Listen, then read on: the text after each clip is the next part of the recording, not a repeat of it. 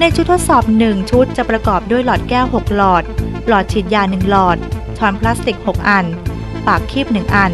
น้ำยาไอโอ1และน้ำยาไอโอ2อย่างละ1ขวดกระดาษไอโอ3 1ขวดและสารไอโอ4 3ขวดซึ่งต้องเตรียมใหม่ก่อนใช้ทุกครั้ง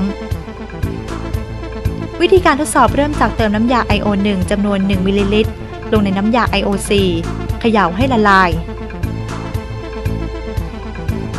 ตักตัวอย่างเกลือจำนวน1ช้อนใส่ลงในหลอดแก้วเติมน้ำยาไอโอ1จำนวน1มิลลิลิตรเขย่าให้เข้ากันหยดน้ำยาไอโอ2จำนวน2หยดเขย่าให้เข้ากันทิ้งไว้1นาที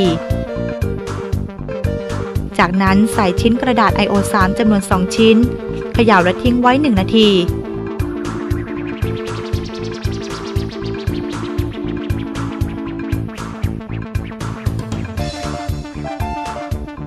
จึงหยดน้ำยาไอโอ4จำนวน1หยด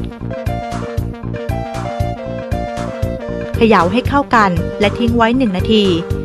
สังเกตสีของสารละลายและประเมินผลได้ดังนี้ค่ะ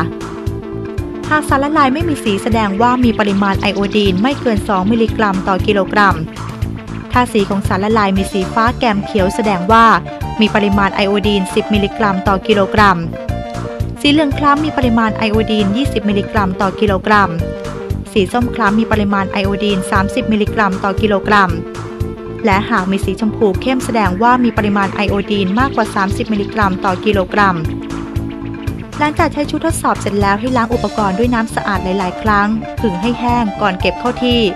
ควรปิดฝาขวดบรรจุกระดาษไอโอ3ทันทีหลังเปิดหยิบกระดาษออกมาใช้